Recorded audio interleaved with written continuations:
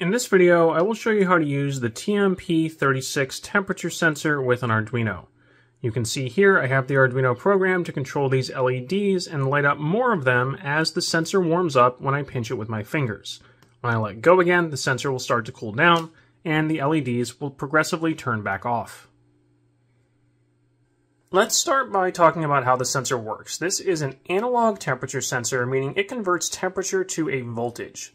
That voltage can be read by one of the Arduino's analog input pins, but it can also be read by a multimeter like I have here, set to measure millivolts. So it is currently displaying 744, 745 millivolts, and we will again see when I pinch the sensor, not only will more LEDs start to light up, but this voltage reading will increase. So as we will see later in the video, the code running on the Arduino is taking this voltage and converting it to a temperature either in degrees Celsius or degrees Fahrenheit. You can then use that temperature to do different things like set thresholds in your code to turn LEDs on and off. If we zoom in on the sensor, and I have removed the LEDs from the circuit for now to make things a little easier to see, we see that it has 3 pins, and if we look at the sensor from the top, we see it has this semicircle or rounded shape where there's a round side and then a flat side with some writing on the front that can be kind of hard to see unless you get the light to reflect off it at exactly the right angle. So there you go. You might be able to zoom in or pause your video and see the TMP36 part number on the front there, so that is something to watch out for if you buy an Arduino kit or if you have accumulated a bunch of parts. These look pretty much identical to transistors, which are another common part in Arduino projects. They have the exact same physical package with that black semicircular shape and the 3 pins, but the writing on the front will be different. So if you do get your parts mixed up and you can't tell them apart, you're going to need to get a magnifying glass, or again, tilt things around to get the light to reflect off of it at exactly the right angle so you can see the writing and figure out what part you have. In the case of the TMP36, we have 3 pins, so with the flat side with the writing facing me, I have pin 1 on the left, which is power, pin 2 in the middle, which is the analog output signal, and pin 3 on the right, which is ground. So let's switch over to the computer, take a look at the circuit diagram and the code for using the sensor. Here we have the wiring diagram for this circuit. I have the LEDs connected to 4 of the Arduino's digital pins with current limiting resistors. This is pretty standard, so I'm not going to go over it in this video, but if you are new to Arduino, we have an entire Arduino tutorial series as a playlist linked in the description of this video, so you can go back to the earlier videos in this series to learn about controlling LEDs. In this video, we are going to focus more on the wiring for the sensor. So here we have the sensor, which again has 3 pins. If the side with the writing is facing you, those are going to be pins 1, 2, and 3 from left to right, although with the sensor rotated 90 degrees in the breadboard here, that goes 1, 2, 3 from top to bottom. So the first thing to remember when using a sensor like this in a breadboard is that each hole in a half row of the breadboard is electrically connected to the other holes, as shown by the green highlighting here in this program called Tinkercad, which is an online Arduino simulation and circuit building program. We have another tutorial about that in our Arduino playlist. Anyway, remember that those holes are connected, so when you put a sensor like this in the breadboard, each pin needs to be in its own row. Do not do this, or all 3 pins will be shorted together in that row and the sensor will not work. So make sure all 3 pins are in a separate row on the breadboard. Next up, we have these sensor connections. Now, we are not going to go into a ton of detail on it in this video. If you really want to get into the weeds, you can read about this more in the Arduino forums. But this sensor is pretty susceptible to electrical noise and things like fluctuation in the Arduino's power supply voltage. So if you quickly Google a tutorial for this sensor, it might tell you to connect to the 5-volt pin on the Arduino to power it. But especially when you are driving additional things with the Arduino, like LEDs or motors, that voltage can actually fluctuate a lot, and then that can mess up your temperature reading. So we are going to power the sensor with the 3.3 volt pin instead, which is a little more stable. We are also going to connect the sensor directly to its own ground pin on the Arduino instead of connecting it to the breadboard ground, because again, that can help isolate some of the noise and give you a slightly more stable reading. So we have Pin 1 here, the power pin, connected to 3.3 volts. Pin 3, the ground pin, connected directly to a ground pin on the Arduino without using the breadboard. And pin 2, the middle pin, or the output voltage, connected to one of the Arduino's analog input pins. Next up, let's take a look at the code. If you want to copy and paste this code, you can access this Tinkercad simulation from the link in the video description. So first we declare some variables. We have a variable for the sensor pin, one for the sensor reading, and then we are going to convert that ADC, or analog to digital converter value, which is going to give us a number between 0 and 1023, to first volts, then millivolts, then degrees Celsius, and degrees Fahrenheit. We have variables for the LED pins, and we have threshold variables for the different temperatures at which we are going to turn those LEDs on. I am based in the US, so we usually use Fahrenheit for measurements, but you could convert these to Celsius instead if you are more used to Celsius.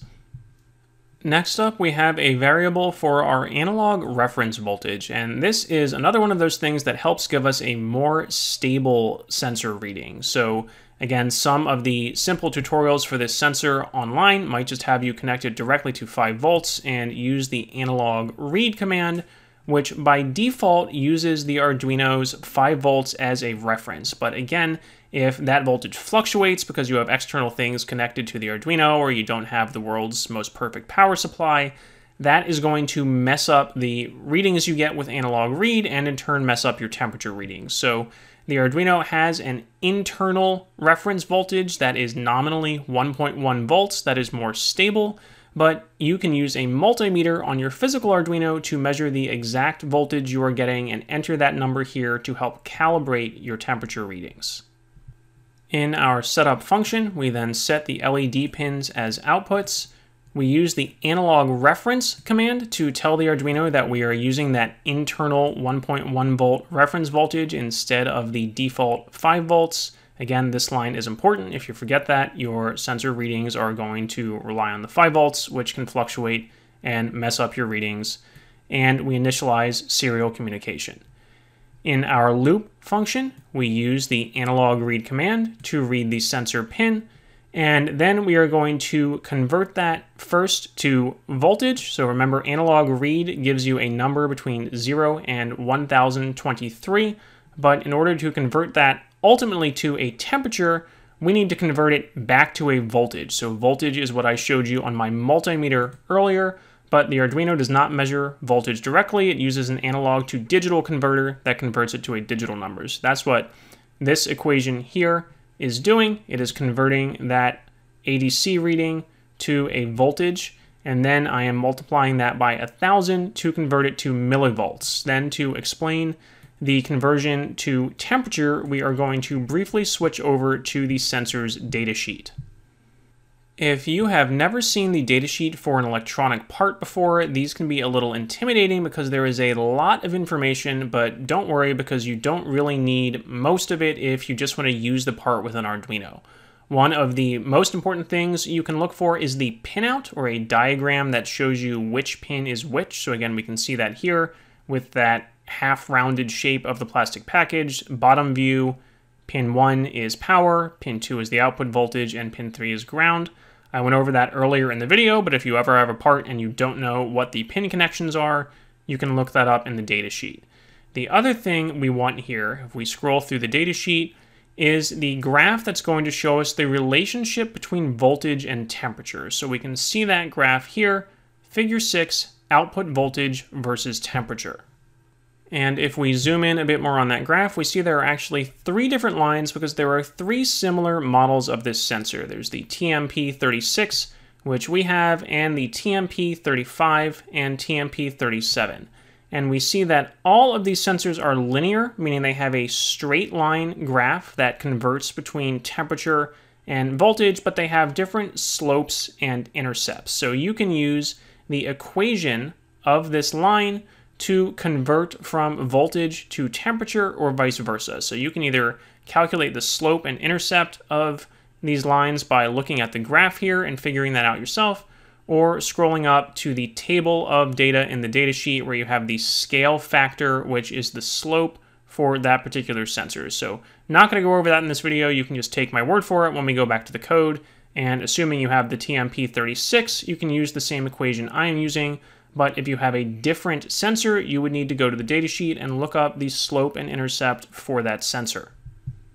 So switching back over to the code, that is where this equation comes from. It is taking the equation of the line in that graph from the datasheet to convert the voltage to temperature in degrees Celsius. We then have another equation to convert that to degrees Fahrenheit, which again you can skip if you just want to use Celsius, but since I am based in the US and many people here use Fahrenheit, I have included that as well.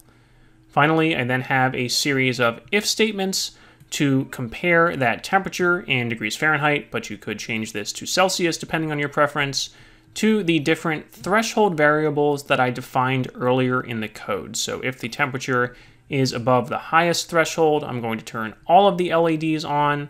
Else, if it's above the next highest threshold, I'm only going to turn 3 of the LEDs on, and so on. Then finally, for debugging purposes, I have a bunch of serial print statements that print out all of the numbers that I've done calculations with. So we have the original ADC reading, the voltage in volts, the voltage in millivolts, and then the temperature in degrees C and the temperature in Fahrenheit. If we start the simulation here in Tinkercad, we'll see that I cannot pinch my fingers around this sensor to warm it up, but you can click on the sensor in Tinkercad and it gives you a slider bar that lets you control the simulated temperature. So right now it's here at 25 degrees C according to the simulation. Not totally sure exactly how Tinkercad is simulating everything with the analog reference voltage, which again I have set to what I measured on my physical Arduino here instead of the exact 1.1 volts. So you see that the reported temperature based on the calculations is a little off, but we're not too worried about that since this is a simulation. What you would really care about is what's going on with your physical Arduino, and you could use an external thermometer to calibrate it and tweak this value if you needed to, but not going to go over that in this video. I'm just going to demonstrate the basics of how this works when I move this slider. And I have it set to a pretty narrow range for the changes there, but we see as I slide it up, and the temperature increases, which is simulating me pinching my finger. Maybe I'll zoom in here and get a little better control. Simulating me pinching my fingers around and warming the sensor up. And then the LEDs are going to light up, and then if I were to let go and have the sensor cool back down, there we go. If I do it nice and slow, you can see how those LEDs turn off progressively. So to demonstrate that better with the simulation in Tinkercad, I could move these thresholds farther apart, and then the slider would not be quite as sensitive, but I had these numbers in there based on the readings I was getting with the physical Arduino and pinching it with my fingers. So there you go. Again, these are maybe not the most accurate sensor in the world if you really need to accurately measure temperature for your project, but they are cheap and widely available and included in many beginner Arduino kits. So we wanted to have our own tutorial if you wanted to use one for your science project. If you are looking for more Arduino tutorials or science projects you can do with an Arduino, again, please check out the link in the description and our website, www.sciencebuddies.org.